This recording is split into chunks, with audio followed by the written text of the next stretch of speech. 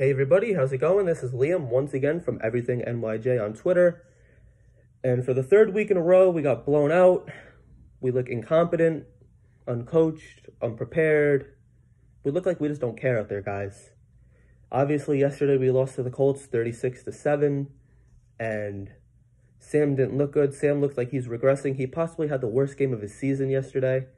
He only had 168 yards, 1 touchdown, 3 interceptions, for a rating of only 47. Compared to the previous week, he had a rating of 90.5. So, I don't know, man. It's just not looking good.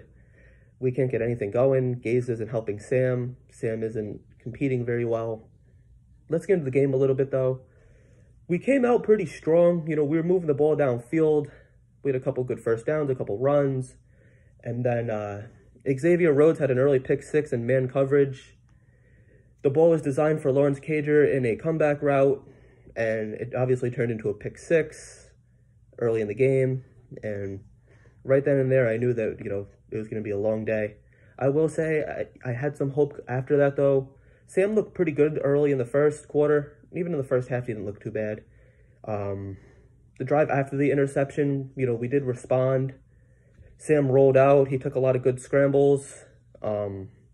He took a hard hit rushing for a first down, took a hard hit to the head, so I will say that Sam was giving his best effort out there, guys. Kalen Ballage, he made a couple good catches. He had 1 first down. He was used more as a wide receiver.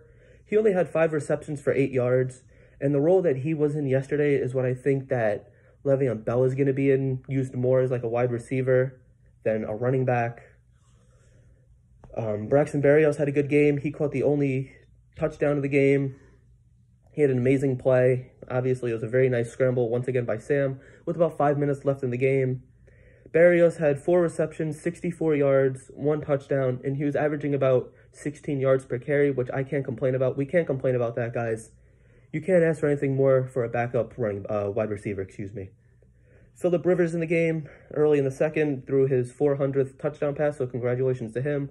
Of course, it had to happen against the Jets. What else is new?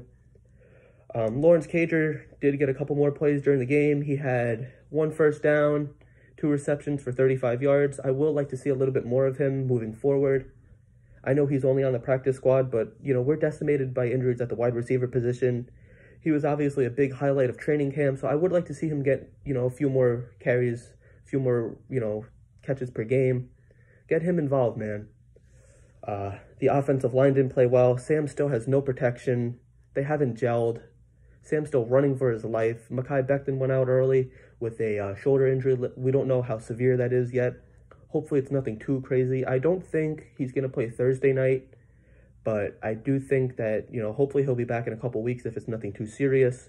We can't afford to lose him, guys. He's played so well. He's been one of the stars of the team so far, especially on offense. Later in the game, Sam threw another interception in the end zone to Xavier Rhodes. Late in the second, Sam overthrew a pass to Hogan, who is double covered. And that's the thing about Sam, we need to start seeing more consistency from him. I understand maybe your wide receivers aren't, really getting open, but throw it away if it's not there. It's better than throwing all these interceptions and everything, but that's not helping him at all. That's more or less throwing him under the bus. It's more or less just hurting him, breaking his confidence even more than it is. If the play's not there, throw it away. Or if you throw it to a guy and he drops it, that's not on Sam, man. That's on the receiver for not catching it. I wouldn't really mind a field goal coming out, late in the second, coming down to halftime. We were getting the ball downfield. If Hogan would have caught that pass, that would have put us in field goal range. That would have been 10-17 going into half. We would have definitely still been in the game. But, coming out, Ryan Griffin dropped an easy pass for a first down. At the end of the third quarter, Sam threw another pick 6 to TJ Carey. And that was really it for Sam. He was broken by this point, man. It sucks. It's hard to see him, man. And offense didn't really, during that play, offense didn't really look like they were trying to stop him. Besides Sam, offense was really looking like they were giving up. They don't care, man. They're just out there collecting a paycheck. Late in the fourth, we gave up a safety. But I will say that Kalen Ballage had a run on 2nd and 17. That got called back. And then Gaze calls a screen pass to Ballage on 3rd and 23, man. He tried to hurdle and got nowhere with it. And that's the bad play calling that we're talking about, you know. Screen passes and dives. That's all Gase does, man. That's really all his playbook really is, man. The Colts actually benched Phillip Rivers. Well, they didn't bench him. They pulled him.